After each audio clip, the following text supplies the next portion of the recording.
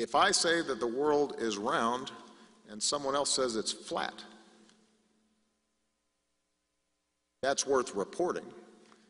But you might also want to report on a bunch of scientific evidence that seems to support the notion that the world is round. The journalist's obligation when writing a story is to give equal column space to all sides, or half to one of each side. And if someone says the Earth is round and someone says the Earth is flat, at some point you're going to make a judgment. The Earth is flat people is just flat out wrong. Right. I will not be giving them the attention. We're wasting time, and I'm not doing a service to in my role of informing the public. And so I think journalists are really smart people, and they're highly educated, and they're curious. They have the curiosity that kids have that they still have as adults. That's the other kind of branch of curiosity manifested in society, scientists and journalists. And that's a great thing to have. But at some point, invest your brain energy to recognize when something is fringe. I'm sorry to have to tell you this, but you are a journalist. You are a journalist. So you don't have to apologize. No, I'm not apologizing. I host a talk show, so I can't say I'm not a journalist. Well, not only that, you're in pursuit of questions. Yes. I agree that I'm a journalist, as are scientists who ask questions. The only part of the question we don't ask is the who. Here's the thing. If you had a political faction that insisted that we teach that the world is flat, and it's a conspiracy of scientists and others who published these pictures where the world was round, after a while, people would insist that you not teach that anymore. Well, let me say that the evidence for the age of the Earth is every bit as compelling. The Earth is 4.5 billion years old, not 6 or 10,000 years old. Why did this report come out? But Bill, isn't it a problem when science guys attempt to bully other people? I mean, Nick here had to say, I'm not a denier. He had to get it up. I'm not a denier, because really, the science group has tried to shame anyone who dares question this. Okay. And the point I'm trying to make is it's not working with the public. Even a political conspiracy. My friends, these people are so out of touch with science that they believe rising sea levels don't matter because in their view, the extra water is just going to spill out over the sides of a flat Earth. They're wrong, obviously. For the benefit of those who may still question the 97% of peer-reviewed studies on climate change, let me just underscore, you don't need to be a scientist to know that the Earth is round, that the sun rises in the east and sets in the west, and that gravity is the reason that objects fall to the ground. You could pick 100 different examples of simple things that happen every day that reflect science and determinations of science.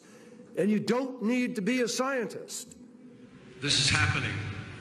It's happening now. It's happening faster than scientists had predicted it would. And it's happening to greater degrees than scientists predicted it would. And we need, as responsible leaders, to take account of science, not some cockamamie ideological hypothetical, but science. And we need to make clear that those members of the Flat Earth Society are on the wrong side of history. We are going to make Paris the demarcation point where we begin to get the job done to save the planet, period. They've been talking down new sources of energy. They dismiss wind power. They dismiss solar power. They make jokes about biofuels. They were against raising fuel standards. I guess they like gas guzzlers. They think that's good for our future. We're trying to move towards the future. They want to be stuck in the past. And we've heard this kind of thinking before. Let me tell you something. If some of these folks were around when Columbus set sail,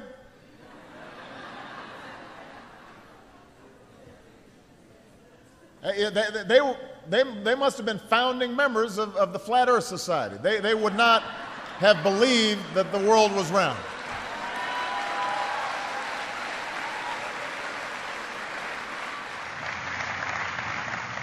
But more broadly, we've got to move beyond partisan politics on this issue. I want to be clear. I am willing to work with anybody. Republicans, Democrats, Independents, libertarians, Greens, anybody to combat this threat on behalf of our kids. I'm open to all sorts of new ideas, maybe better ideas, to make sure that we deal with climate change in a way that promotes jobs and growth. Nobody has a monopoly on what is a very hard problem, but I don't have much patience for anyone who denies that this challenge is real. We don't have time for a meeting of the Flat Earth Society.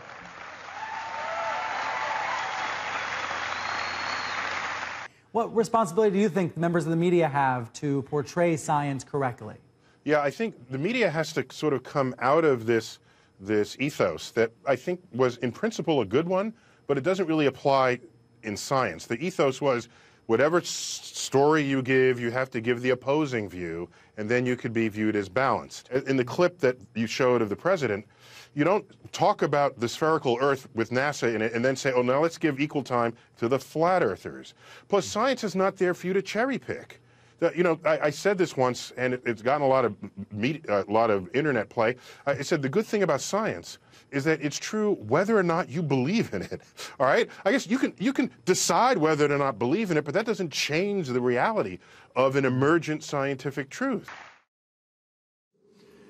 My friends, these people are so out of touch with science. You don't need to be a scientist to know that the Earth is round.